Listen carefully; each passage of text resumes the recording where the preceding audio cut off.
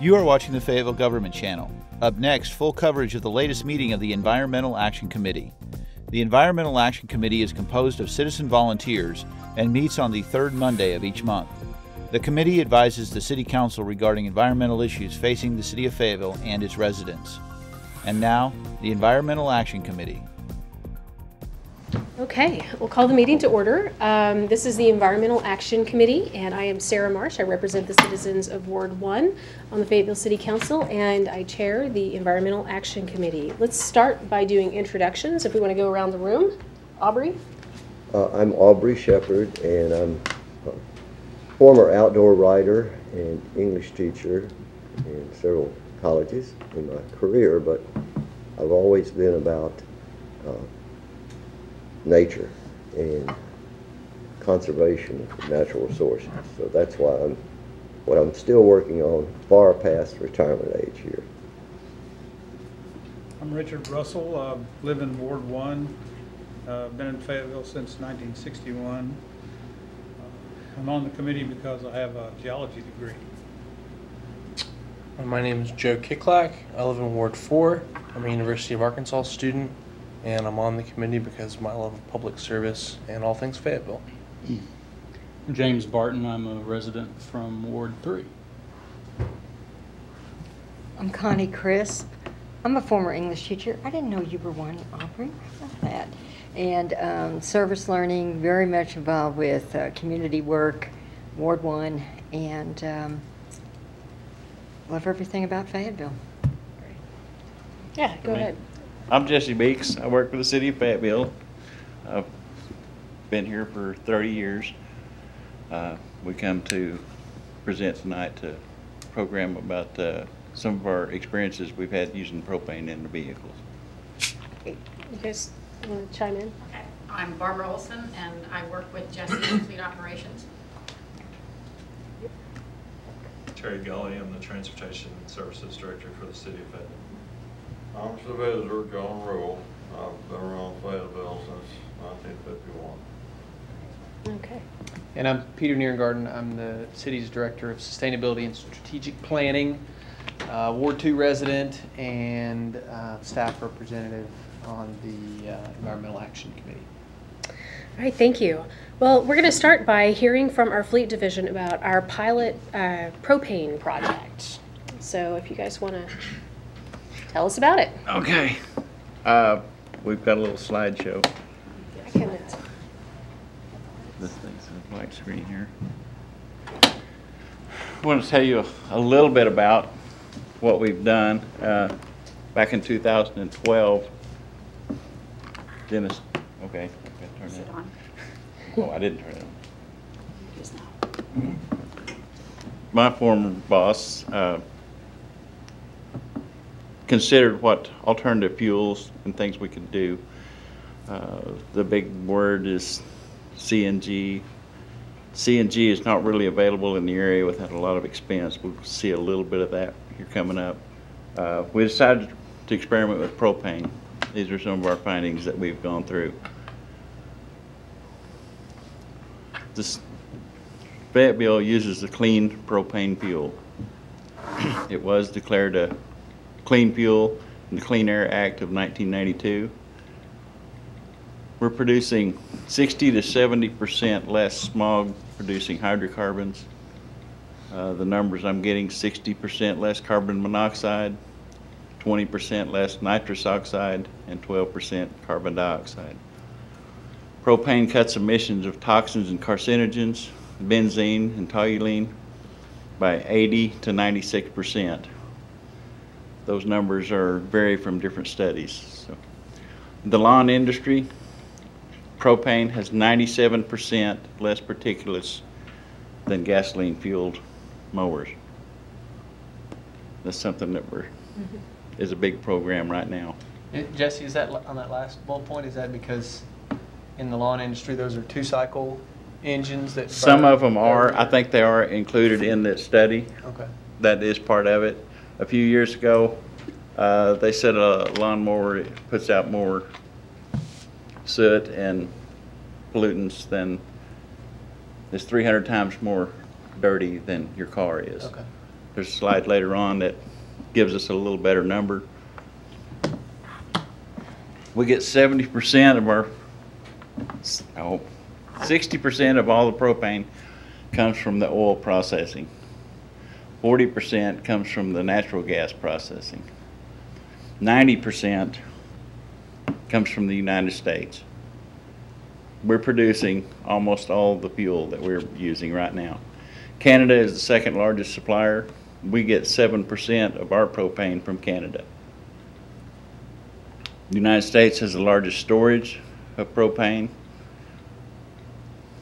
Every state in the United States has several fueling facilities. That's one of the things that we won't see with CNG currently.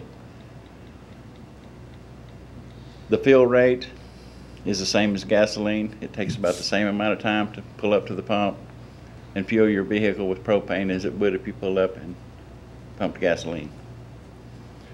Propane has a 104 octane rating. It does burn very clean.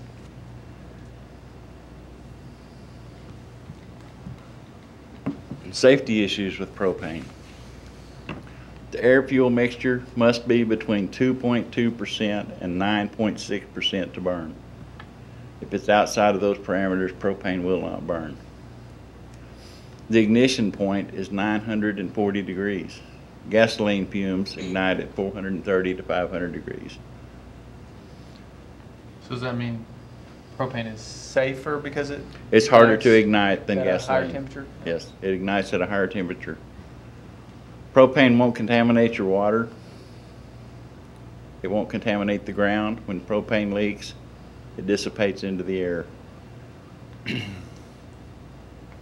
It says propane doesn't puddle, instead it vaporizes and dissipates into the air.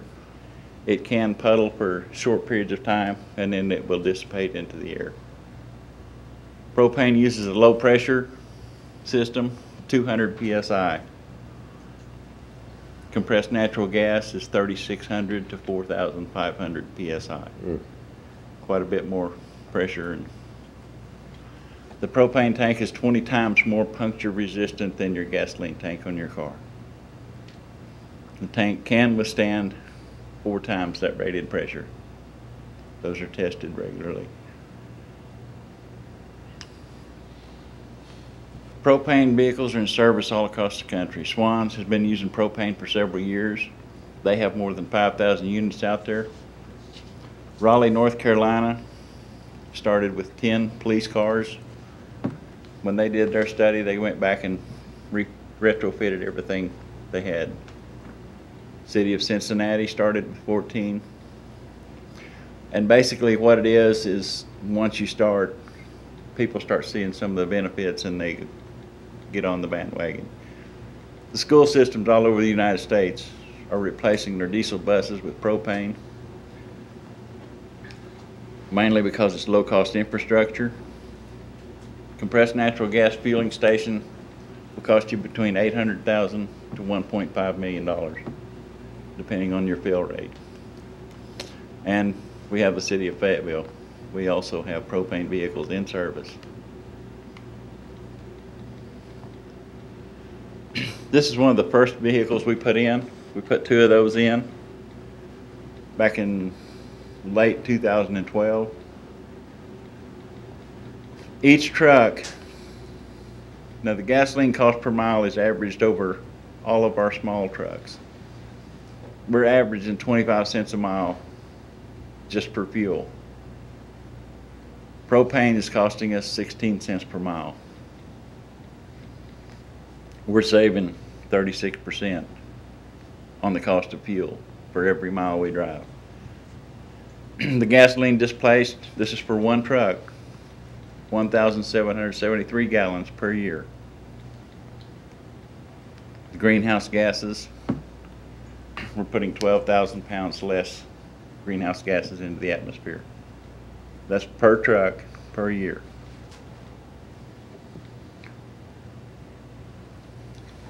Here's our lawnmowers. I think most of them are here. That's what we're using to mow the parks. You probably saw them out there running. I haven't heard any complaints from the operators. They seem to be running fine. There's plenty of power. some of the emissions that the different fuels are putting out there. The propane is the LPG. CNG is over here to the left. The infrastructure with CNG is so expensive, it's hard to get into that. Gasoline is up there. If you can't see the numbers, we've got some written down. The surprising one to me was electricity. It has no downstream, they call it, problems, but it's all in the generation. When they generate electricity, it's actually probably one of the dirtier fuels out there, apparently, according to this. I don't know how old this study is, but it's been out there a little while. Things may have cleaned up, I'm sure, but I think it depends. It varies greatly depending on how you generate. How it's generated, Yeah, that's right. and right, you know, absolutely. around here, the predominance of our generation comes from coal, Mhm. and then the natural gas is second to coal. So. That was surprising out there to me, is how much pollutants were actually in there. Those mowers we saw, it costs $4.43 per hour to run that machine on gasoline. We're running propane on, we have 7 mowers out there. They're averaging $3.16 per hour. For every hour that machine runs, we're saving $1.27 on fuel. Again, that's 36%. Each mower will save 227 gallons per year based on our estimates of what they use in a year's time. This year may be different with a little more grass, but that's going to be a pretty conservative estimate. Greenhouse gases, 1,487 pounds less gases per year per machine. That's each machine. We've got 7 out there right now running on propane, so those numbers are out there pretty good. The lawnmower that we had mentioned there earlier, a lawnmower pollutes as much as 43 cars that drive 12,000 miles each per year. So that's a pretty good savings on. The next transformation we did, this is an F550. This is a work truck. We typically use a diesel engine. We bought 2 of these units and we converted to propane.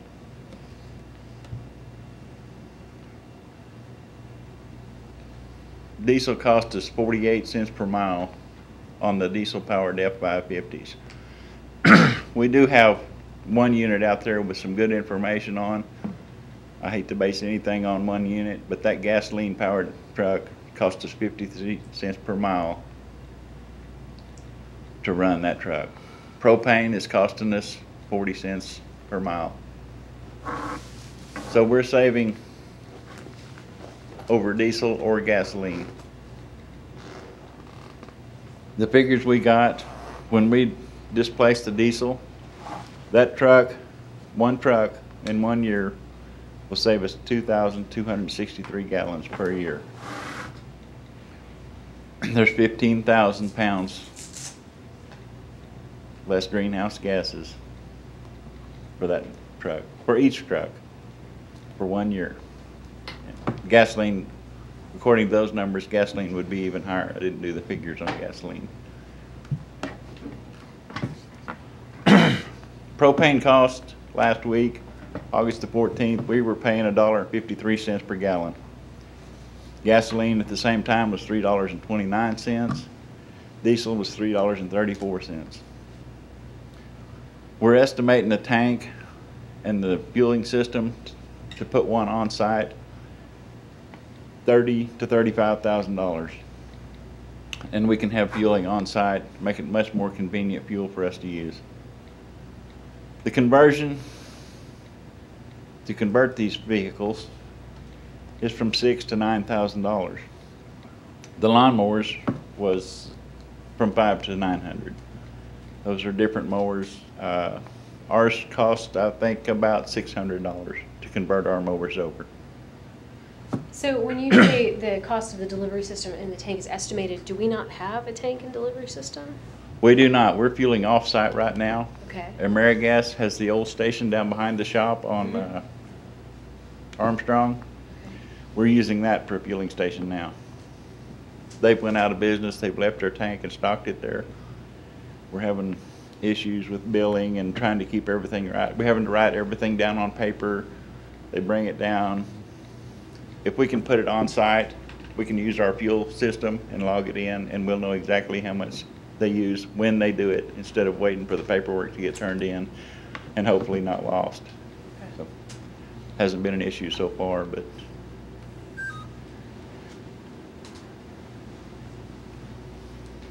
some of the savings that we're looking for, the diesel engine upgrade. When I buy a truck like that F550, that diesel engine will cost me anywhere from $8,000 to $13,000 just to add that to the truck.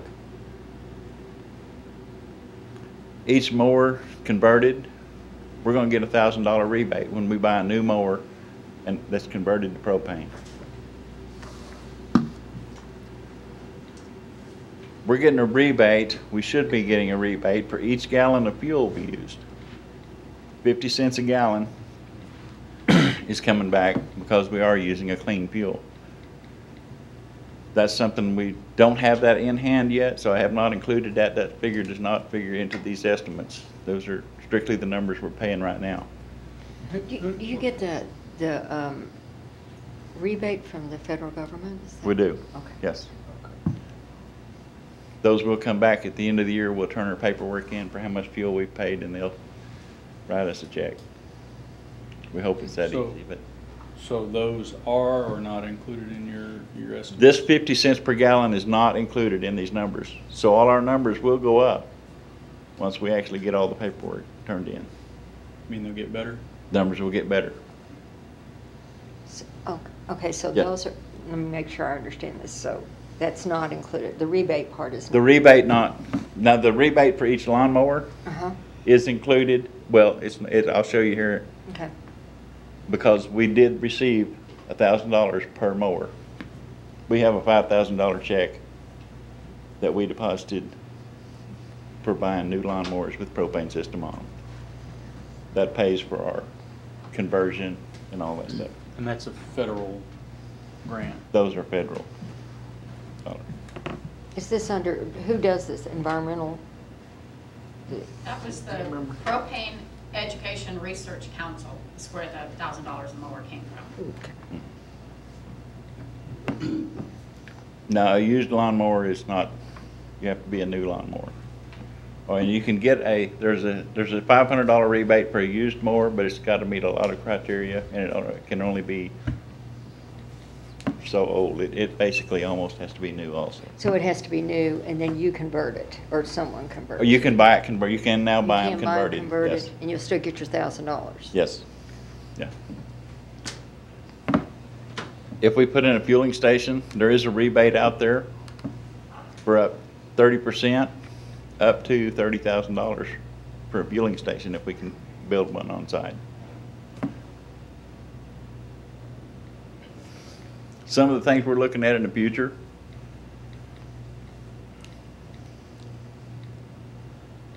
These things are, we do have 2 kits ordered for some staff Tahoes. We've got 2 of those out there for staff to drive.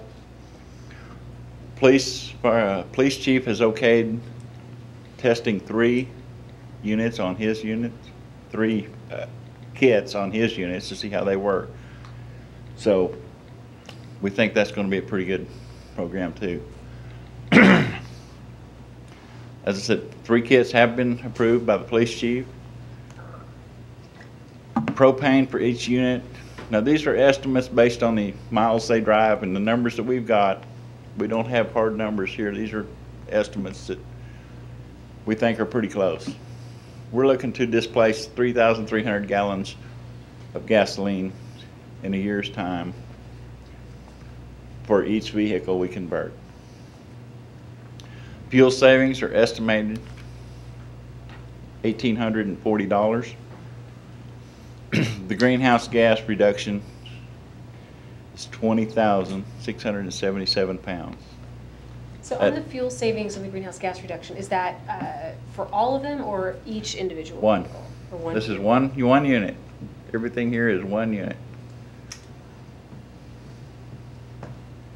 Each one we can convert. Now these are the police Tahoes. That's our estimate for police because they're a higher mileage vehicle. Now some of the staff Tahoes that we were talking about that I mentioned earlier, they don't drive that kind of miles. We'll see some savings, but they won't be quite as pronounced as these. Okay, but it costs $9,000 to convert it. Is that what you said earlier? These things, the ones we have now, we're looking at almost 6 for the kit. The installation is 1,000 to 15. We've got to get that done for the first couple. Hopefully after that, we'll have some certification for our guys and we can install them ourselves. So we'll be looking at close to $6,000, just slightly less than $6,000. So if you round up and say that's a $2,000 fuel saving, it takes 3 years to pay back. Do they keep the vehicle 3 years, or is it? Each vehicle. We keep the vehicle. The projected life on these vehicles is 5 years. Okay. We're looking to get 5 and hopefully maybe just a little more. We're looking at 5. That's our plan. Whoop. If we figure up diesel is $3.40 a gallon, a 10-year life, an F550 will save us $2,076 per year. We should see a payback in 2 years on those kits. We're looking at 150,000 pounds of CO2 less over the life of that vehicle. This is a lifetime figure. Gasoline is $3.29 a gallon, estimated 5-year life. The police Tahoe, $1,840 a year, payback in 3 years. It's going to save 103,335 pounds of CO2 over the life of that vehicle. This is each vehicle. And that's also assuming that fuel costs stay at $3.29 and $3.40. It is. The higher that fuel price goes up, Payback. the better we are. Well, propane can go up too, can't it? Propane can go up also. A lot of places propane is higher than that now. We kind of have a locked-in price until our time limit here is over. If we get a fueling station, we also have a little more buying power, so maybe we can hedge that price a little bit. Jesse, what have you seen propane prices do last 3 to 5 years compared to gasoline prices? They have similarly followed, a little behind, but not in the extent. They're a little more level than gasoline prices. They do occasionally go up, but it's slightly compared to gasoline. Not nearly as volatile pricing. You don't see them steadily trying to catch up to gasoline prices as propane becomes more popular? No. No. But propane's not real popular right Still? now. It's getting there. It really is. So that's right. One of the things that I made this slide last week, and for some reason I didn't see it till last night. We figured that top one at diesel at $3.40 a gallon for a 10-year life and a 2-year payback. The minute we put that thing on, we've already paid for it because I didn't buy the diesel engine for $8,000. I put a $6,000 kit on it, so I'm $2,000 ahead before I even start as far as saving money. That's because we're not converting diesels to propane, we're converting Gasoline gasoline engine. F550s to propane. And the gasoline trucks cost us $8,000 less. That's good. How do you figure that CO2 output? On the, I don't remember which one it was. There is a Alternative Fuels Data Center has a calculator. Because if it's cleaner burning, you know, when clean burning fuels go to water and CO2. Mm-hmm. So if it's clean burning, it ought to actually put out more CO2 and fewer other compounds. Well, and that's for this one. I think I listed CO2 here, and I may have confused that with greenhouse gases. The other surveys, when I went back here, it states greenhouse gases. And CO2 is part of. Yeah, I'm just trying to understand the chemistry. You know, how can you have a cleaner burning fuel? I mean, what am I missing that is in that cleaner burning fuel should be going to carbon dioxide and water and nothing else? Mm-hmm. You know, that's the perfect equation. And a dirtier fuel would burn to what? The nitrates of oxides of nitrogen and carbon monoxide and okay. So it's a. And are those greenhouse gas considered greenhouse gases as Yeah. well? Yeah. Okay. So it sounds like maybe. Just trying to understand the chemistry, and you know, There's a balance. This slide was there. I may have overlooked that. The others did say greenhouse gases, the ones that I well, looked at. you've consistently said throughout here, and I'm not disputing your statistics. Yeah. I'm sure you didn't create them, but just trying to understand the process. How can we convert from one fuel to another, mm-hmm. and have it be a cleaner burning fuel, and you know, run the same number of miles and produce less carbon dioxide? You know, where's the energy coming from? Where's the, you know, we're burning stuff, so it's got to produce carbon dioxide. The propane atom has less carbon than any of the other hydrocarbon fuels. There's C3H8 is the propane formula. But the burning process is breaking those chemical bonds apart. Right. So breaking them apart. Having fewer carbons doesn't really fix it. You just have to burn more atoms to accomplish the same thing. It does. Jesse, why don't you just check on those numbers? I can do that. We'll have Peter report back to you yeah. next month. Will that work? Yeah. Okay. Because it may just be a misprint. You got the number? Let me write that down.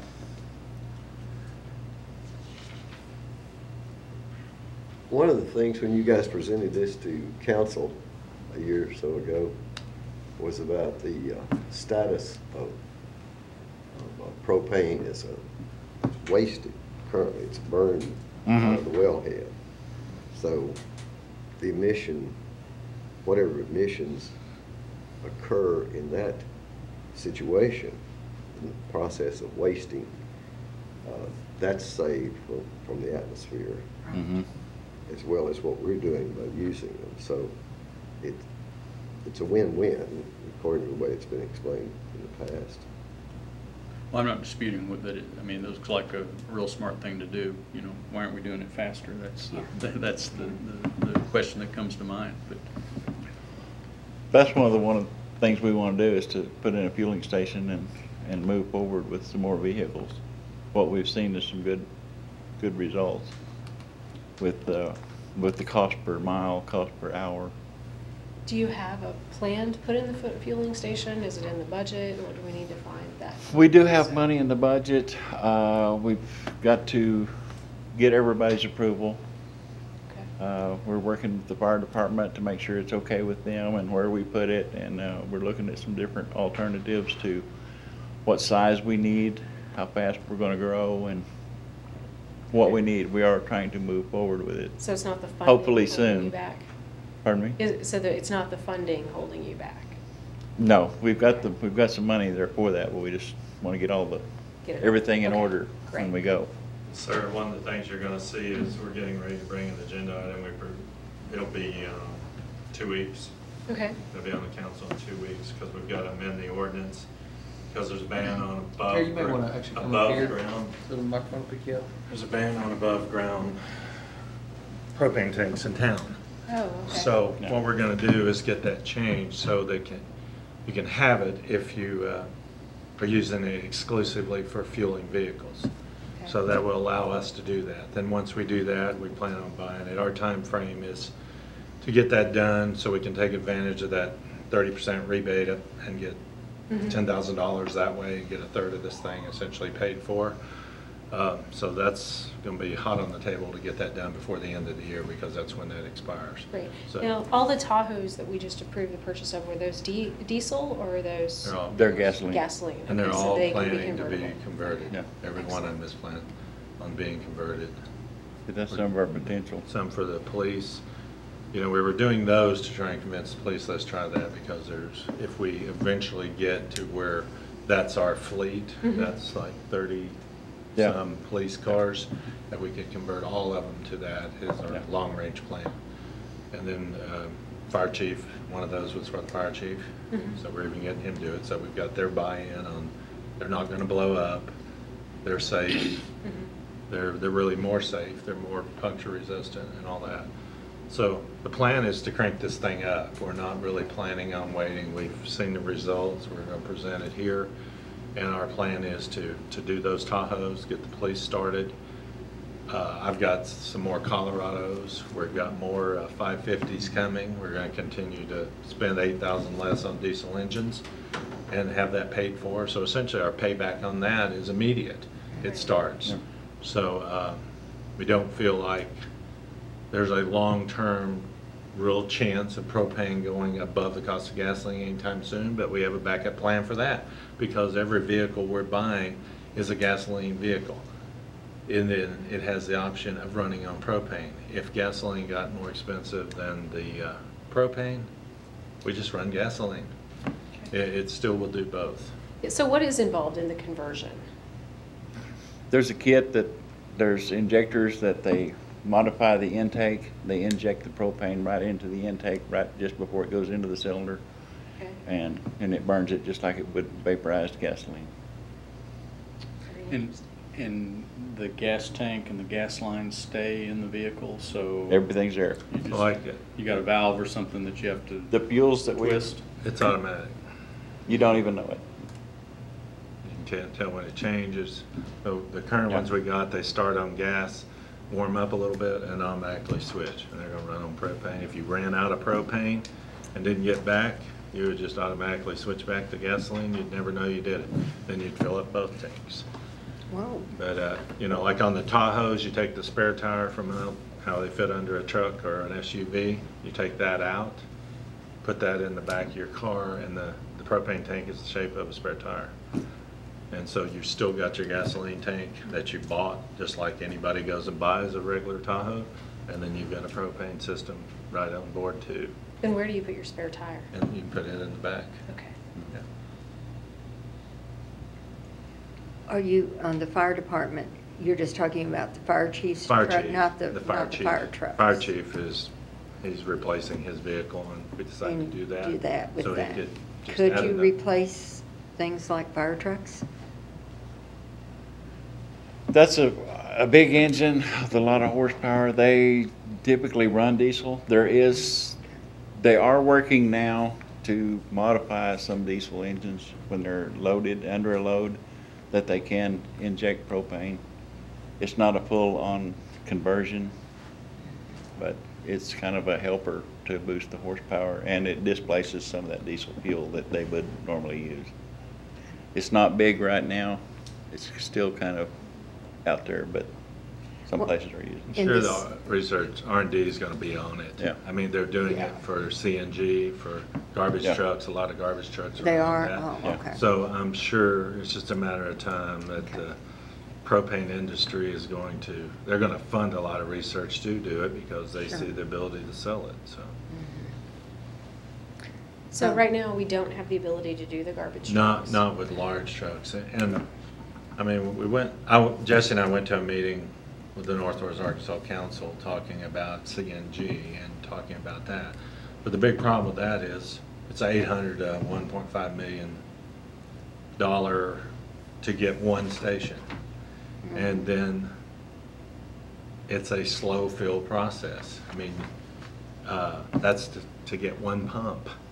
So imagine if you're trying to fill 34 garbage trucks like we got, you know, and it takes 20 minutes to do a fast fill, which doesn't even fill them to 100% capacity.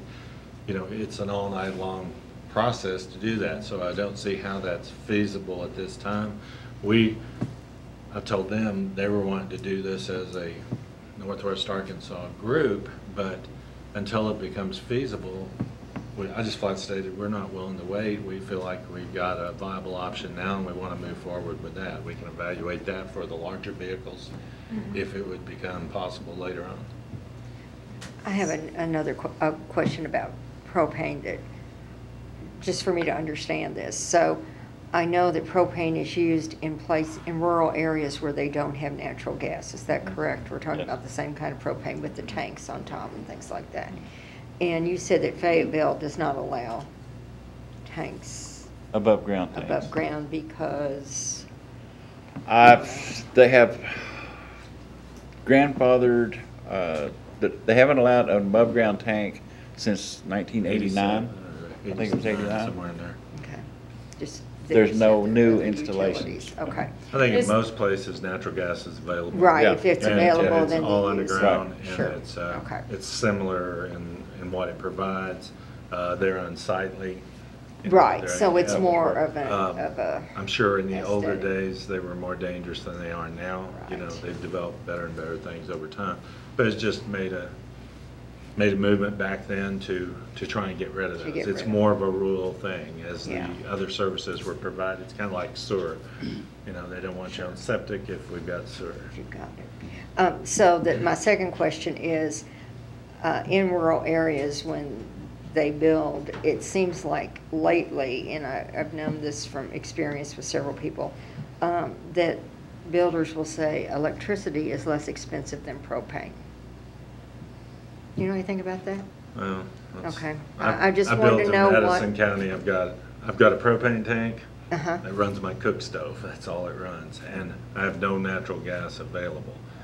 And I heat with wood, so I was using it as a backup plan. So it's- you electric is wouldn't my know. backup plan Electric rather than is.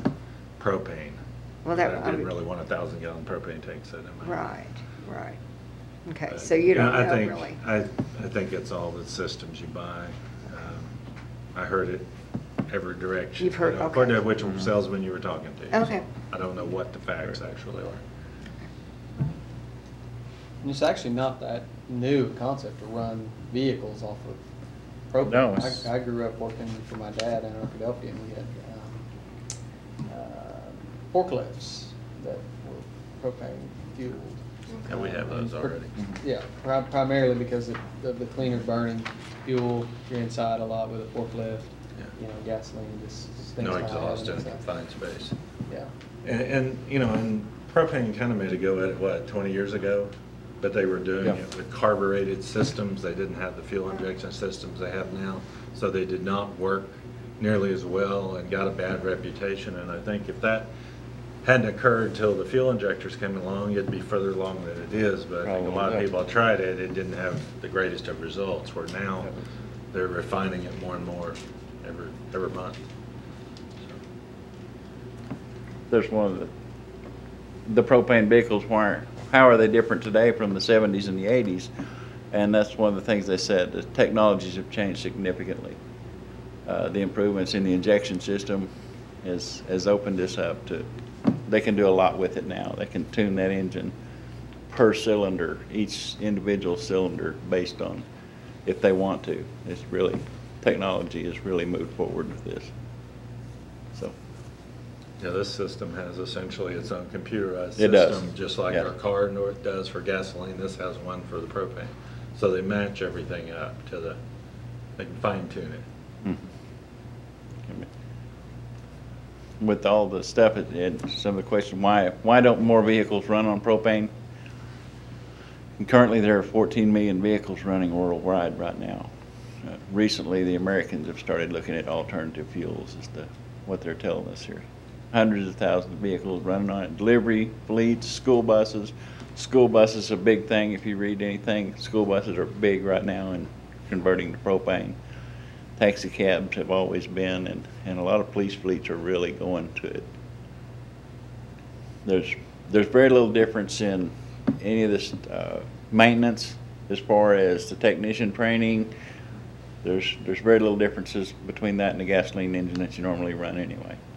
So we don't have a lot of new training to do. The price is cheap. The propane now is cheaper. And with the police fleet or any kind of a large fleet, you have 20 or 30 vehicles and they're all the same. And you buy one kit and pretty soon it's almost like an assembly line. Well, it sounds like a win all around, but are you finding any drawbacks? Are there any disadvantages to the propane? Not so far. I haven't seen anything. Well, one thing Ed talked about is they're seeing is a lot better engine life out of these, where they're taking, a vehicle that's run 75,000 miles and they pull it apart and it's run on gas. You've got carbon all in your valves and everything else, where you're saying if you take one of these apart, they look like they came off the assembly line. They don't have any buildup. It's burning cleaner, it's burning hotter, and just much better. It's wear and tear on the engine. So if you've got less of those things in there, you've got less dirt in your oil. Your oil may run longer because it stays cleaner. As long as your viscosity is good and it's lubricating, you can maybe lengthen that. So there's an additional savings by it running cleaner that way also. And we're changing oil less and having to dispose of used motor oil less. Right. So it's got a lot of things going on that way too. So we're not finding anything wrong with it. That's why we're pretty much looking anything we're replacing in the fleet. If we have the option to convert it to propane, that's what we're headed for. We think this pilot has worked out great. And it's like, yeah, let's do it faster. Right. I think I remember a discussion about a year ago when we were talking about this in this committee, and there was a discussion that it will only work in certain parts of Fayetteville because of the topography. Was that the case ever, or is that the case now? No, I don't think. The only thing I can think of that the topography affected was we had a garbage truck with a hydraulic assist. Hydraulic launch assist. Yeah, and we determined that works much better on flatland, so Ward 4 is a much better area for that, where it builds up pressure as you're stopping, so it helps launch the truck off so you don't have to hit the gas hard. We found that when you're going up Rockwood picking up garbage, you're never building up the pressure. It worked fine coming down the hill, but it doesn't work going up the hills at all because it won't build up the pressure to help do that. And it was like a $30,000 or $40,000 add-on, and we couldn't justify doing it. So we moved the one truck we had to the west side of town, and we're seeing a little bit better improved fuel mileage on that. Thank you. Timing of y'all's presentation, are you guys looking for a recommendation? No, we're just mostly, we thought that's something you would be interested in. We wanted to get to you. We are going to ask for the propane exemption to get propane tank down at the shop. We'd put it by our other diesel and gas tanks and be able to fill there, which allows them to put fuel point on it, and it allows them to have a better ability to measure our mileage and results that we're getting. So that was just coming. You'll see it in a week. You'll be the most educated council person there at that meeting on that particular item. So sell it, help us sell it. All right. And then, no, that's all that. And then we're looking to buy this fueling station by the end of the year so we can reap that $10,000 benefit. But you will also see at council, we're going to have to bid out the propane kits. Mm-hmm. Because if we're going to do several vehicles, then it's going to be over $20,000. So we'll have to get formal bids on the propane kits at the top of the spec. So you'll be seeing that. And probably on other kinds of trucks too. Yeah. Great. All right. Yes. Do the propane kits have a service life? You don't retrieve them and use them again? I think we can on some of these vehicles. Some of the injectors, they told us the life was indefinite, and they told us when we bought these that yes, we could do that. Is that worth doing, I think? Right now, we've only got these in the newer vehicles.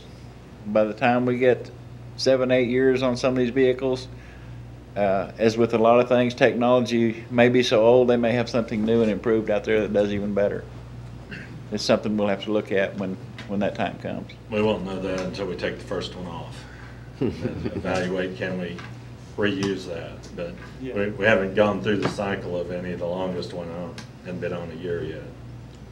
Reselling.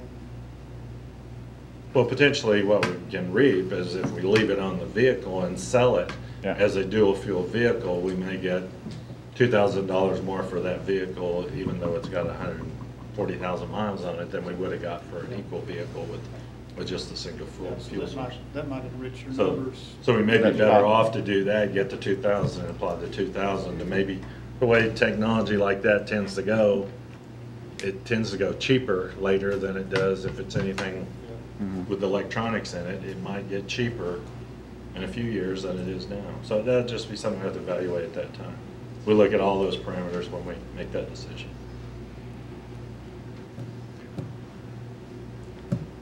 The current savings here, this is the units that we have in service right now. We have 2 of the small intermediate pickups, 2 F550s, and we have 7 lawnmowers out there.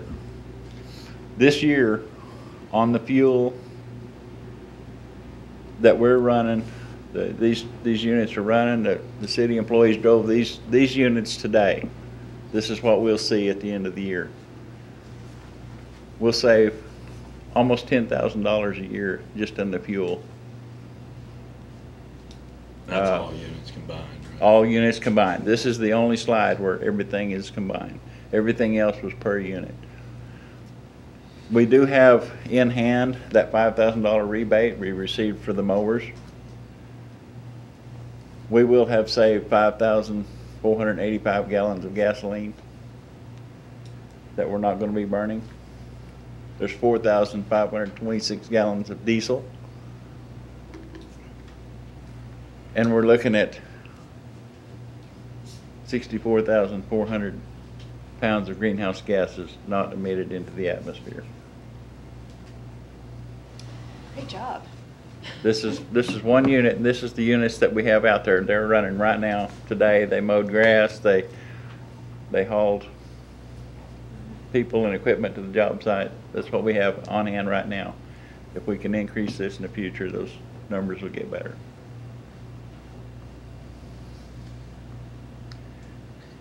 Anyone have any further questions? What was the figure you gave? Did you give a figure about how much money spent nationally on mowing grass? We didn't No. say that. Some figure you gave on what we were spending, the city? What we received? How much, no, how No. much money right now is being spent either by the city or both, but by the didn't- city or nationally? We National didn't figures. present anything about that. Okay, So I don't have any understand. figure on that. I don't have that number. You don't know how much the mowers have been using, costing? How much they're being used? So how much our Fuel park they're and so using? forth mowers have been costing per year in fuel? Yeah. That must have been what you, We're burning the gasoline, just the gasoline to run that mower is $4.43 per hour. right. So the gasoline displays, so I'd say we're running about 227 gallons of gas through each mower per year.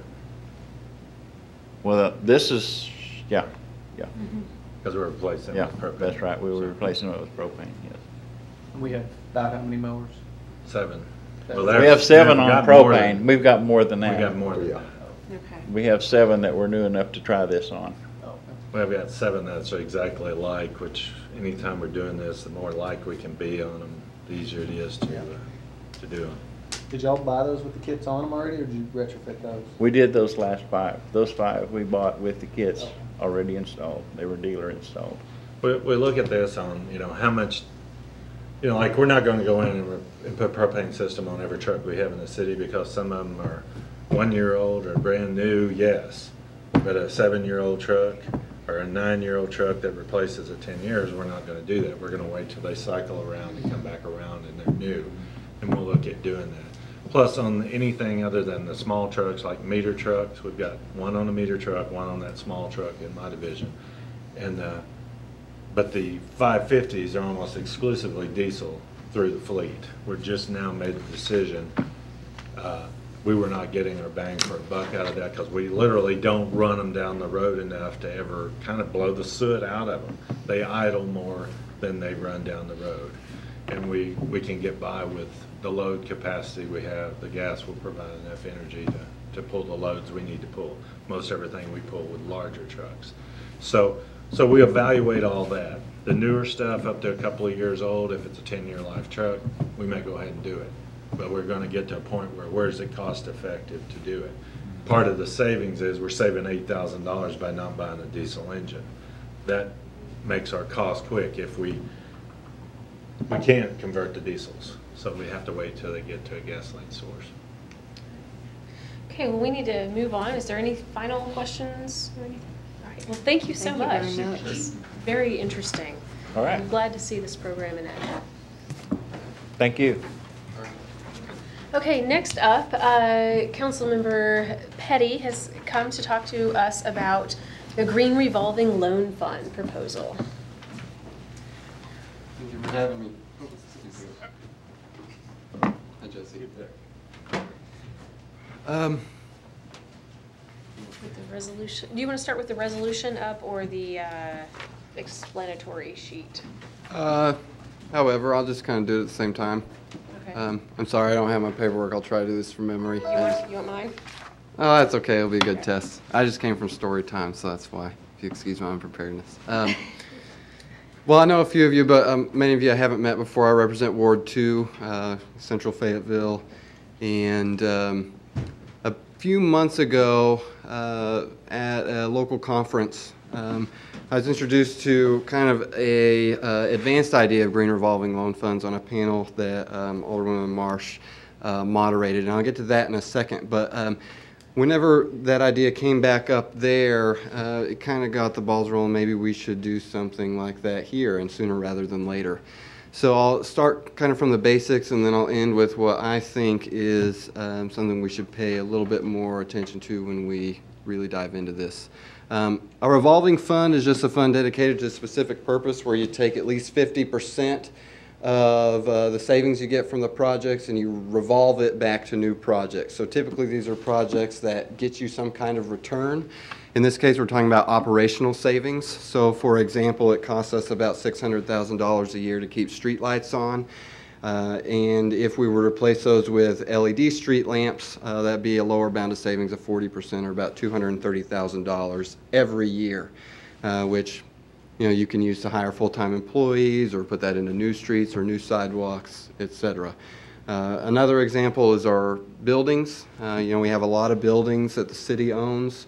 If you just look at ones that were last built or last renovated before 1991, there's about 340,000 square feet of air-conditioned space that fits those conditions. And if we were to renovate those to be more efficient, we'd have a lower bound of savings of about 10%. I can't tell you what that is in a dollar figure because actually, as Peter knows, we have no energy dashboard. We have no way of telling how much energy we're using citywide in our buildings.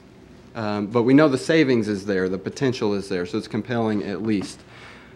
This has been a real popular model at universities to take some of your cash reserves or your endowment in the case of universities and dedicate it to a revolving fund for these kinds of purposes, for resource efficiency projects, typically energy, but also renewable energy projects or even projects to save paper.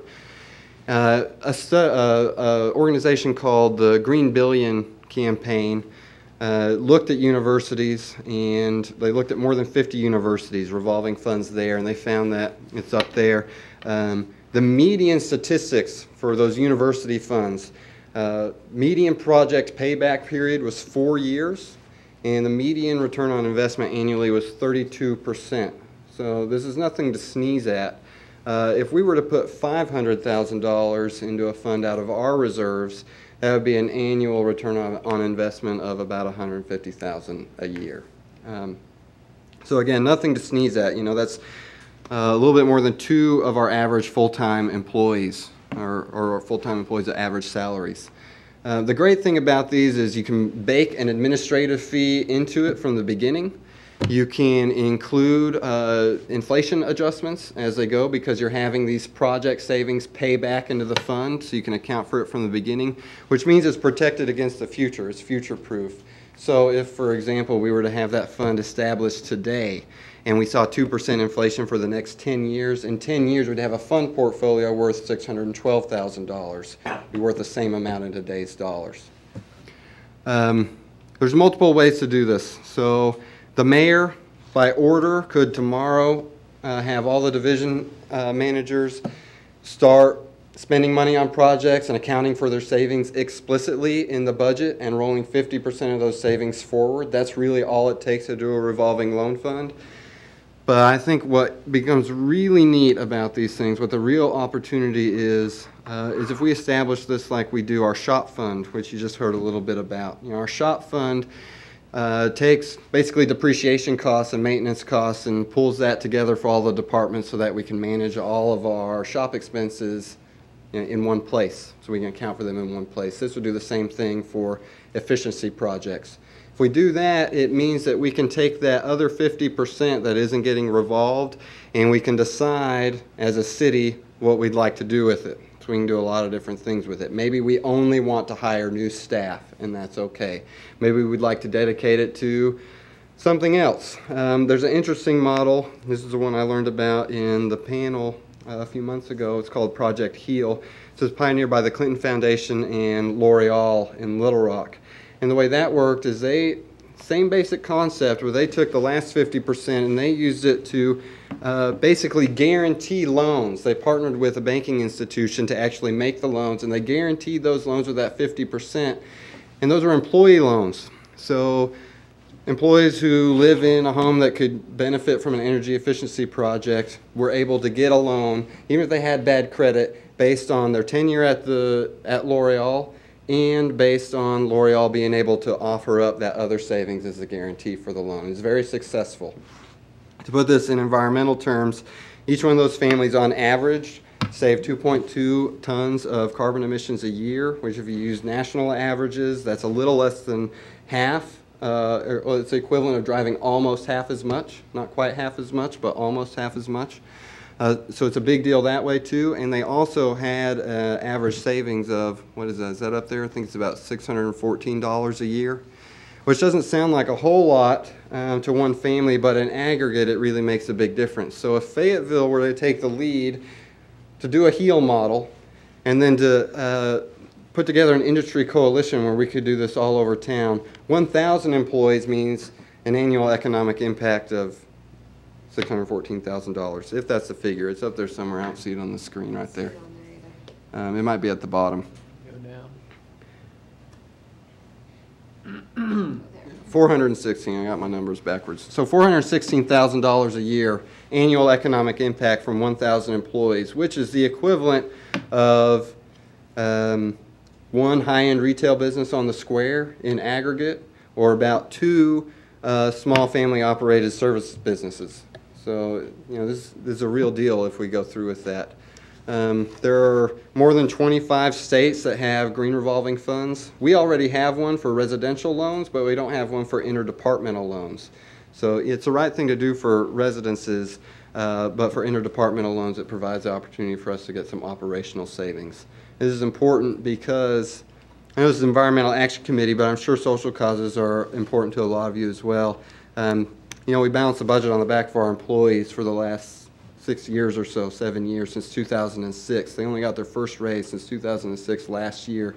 And if you look at the cash reserves we've acquired and you compare that to the kinds of raises they would have received, it's almost exactly equal. So we really did balance the budget on their backs. And if we plan to give raises to our employees like we should in the future, we're able to cash flow everything now, but we're broke come 2017. We start to go more in the red. And so we really need to take a close look at how the operations work and how we could really make an impact there. And this is one of those ways. You know, we have, even if we were to give raises, we have about $2 million right now that we could choose to spend on things that would make an impact like that. And so I think $500,000 is appropriate. So I'm happy to answer any questions. Alderwoman Marsh knows a lot about this, and Peter studied it a little bit too. I'd really like to get your endorsement for this. And if you endorse it, I hope Alderwoman Marsh would co-sponsor it as well. Yes, I would absolutely do so. I'd be honored to. I really like what this could do for our employees, because by making these investments, you know, it's not just good for the environment. with the energy savings that they'll see, but that's a benefit that keeps giving to them. And you know, those lower utility bills, even let's see, we say $416 a year, you know, that's like 40 bucks a month or something. You could take your family out to dinner, or it gives them some more flexibility. And I think it promotes their loyalty to us as well. It shows that we care. So I think it has a very good social impact as well. But as far as projects that we could use the Green Revolving Loan Fund for, you know, they'd mentioned the street lights. If we hadn't already had some money for the propane tanks, you know, that would have been a good project because it has such a short payback period. And if it's my understanding, we're trying to target things first with a shorter payback period of 4 years or less. That would be my preference. You know, a lot of those decisions, it's a little premature to decide on them now because we don't even have the fund, but I think that's the right approach to take, because if we do give those raises, we're looking at 2017 as being a year that we would be running a deficit again. And if the median project payback period is 4 years, that means there ought to be quite a few projects that have a payback period of 3 years or less. And we can find those out. The implementation steps for doing this are, first, to come up with a list of compelling projects that warrant a cost-benefits analysis. And second, to conduct an energy audit on some of the oldest buildings that we have that are air-conditioned. If we were to do an energy audit on those buildings that I mentioned earlier, would run us, it's really hard to say, it's a very soft number, it's somewhere in the neighborhood of $80,000, give or take.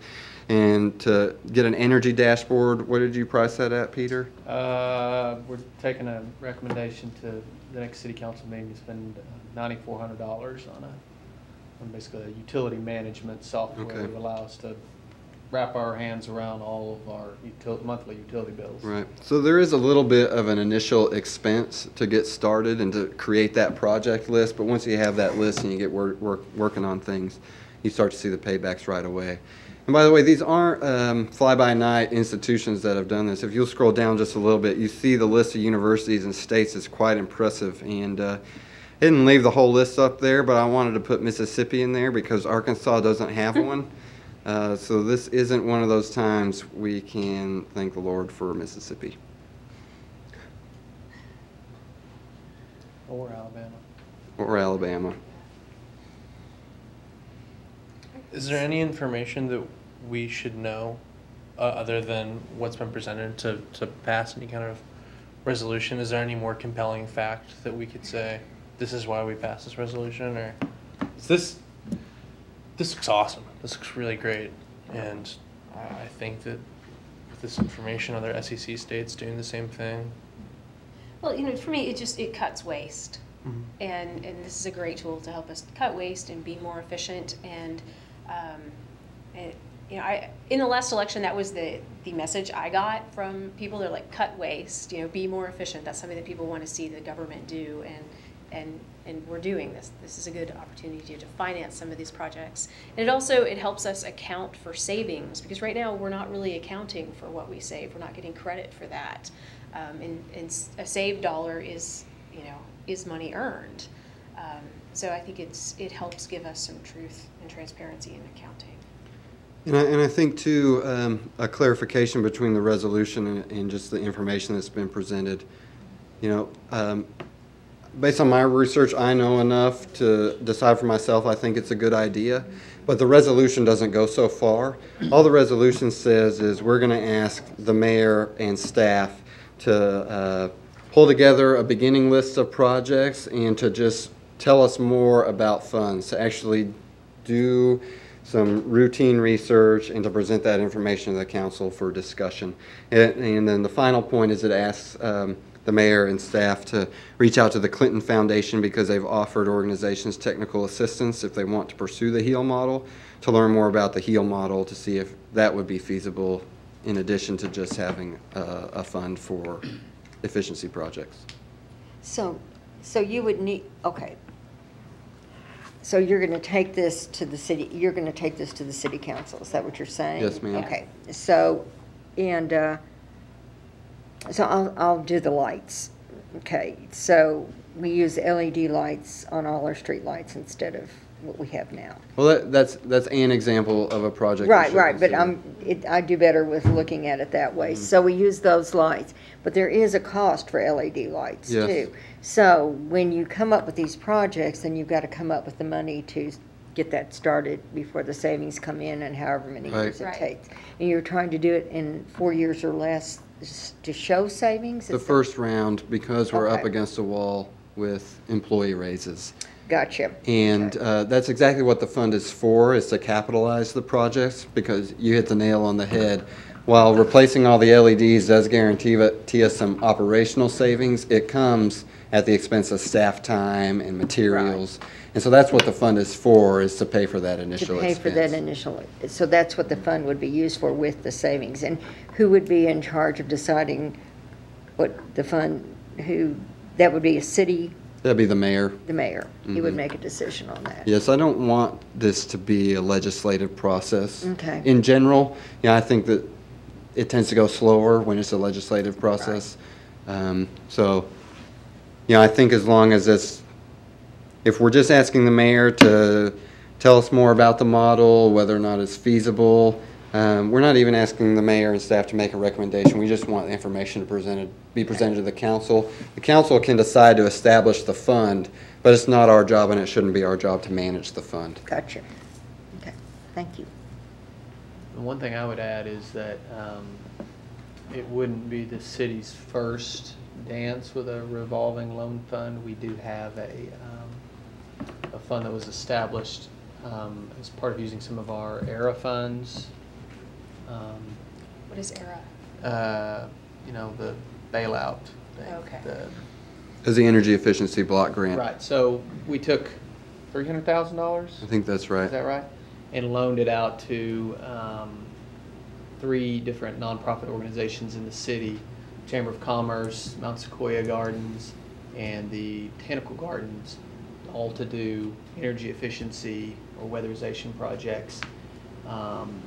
And then those 3 entities are paying back that fund at the city. The one stipulation with the way that program was set up was that the money paid back couldn't be touched for 10 years. So what Matt's proposing here is a little different from the existing program we have, because we would be able to use the savings under your proposal immediately, or as soon as the savings are realized. Depending on the model that we decide on. And actually, earlier this week at the Economic Development Working Group, the Chamber proposed an economic development revolving loan fund. So it's a very accepted practice. I move that we support GRF. Second. Second. All right. Any further discussion? All in favor? Aye. Aye. Any opposed? All right. Thank you very much. Thank you. And I'll let the city attorney know you asked to co-sponsor. Thank you. I appreciate that. Okay. We are down to the end of our agenda. Are there any last items of comments or questions? Connie, you said you had... Oh, I do, yes. Connie, I'm sorry, before you start, I've got to go turn the lights on for adult softball. It's time to play adult softball tonight. All right. Well, starting up our fall league. So. Thanks This for is joining another us today. city project. Well, it's the city of Fayetteville. There's a group, and it's through Fayetteville Forward committees and so on, that are working on making Fayetteville a city of compassion. Oh, yes. Compassionate city. So, and they're going to have, and I'm on that committee, but anyway, they're going to have some compassion games, and that was in the paper on Sunday. I don't know if any of you saw that, but there's going to be a meeting on the 28th at the library at 6 o'clock. And Peter, I will send that information to you so you can send it out to everybody. And I'm sorry I didn't do that ahead. I just wasn't thinking. But anyway, it will tell you what you can do to be part of helping with the compassion games, which all it amounts to is doing good things. I mean, in Fayetteville, which the point is we do good things all the time in Fayetteville. I mean, that's what we do. And what it really does is kind of show those things, because you have a website you go to and you write in the things that you do. So anyway, what I was thinking, and I've asked several other committees, if there's something that the Environmental Action Committee would like to do to represent the Compassion Games. What are the good things that we do as far as, I mean, we do lots of good things, but I'm thinking as far as being part of these Compassion Games and so on. And you guys can kind of give me some ideas if you want to. You can do something as simple as, you know, if we want to keep it green, you know, doing some recycling or whatever, and can do it on an individual basis, or our committee could do something if we wanted to. During the week of the, I think it's the, oh gosh, the 11th through the 21st, I think, or somewhere in that line.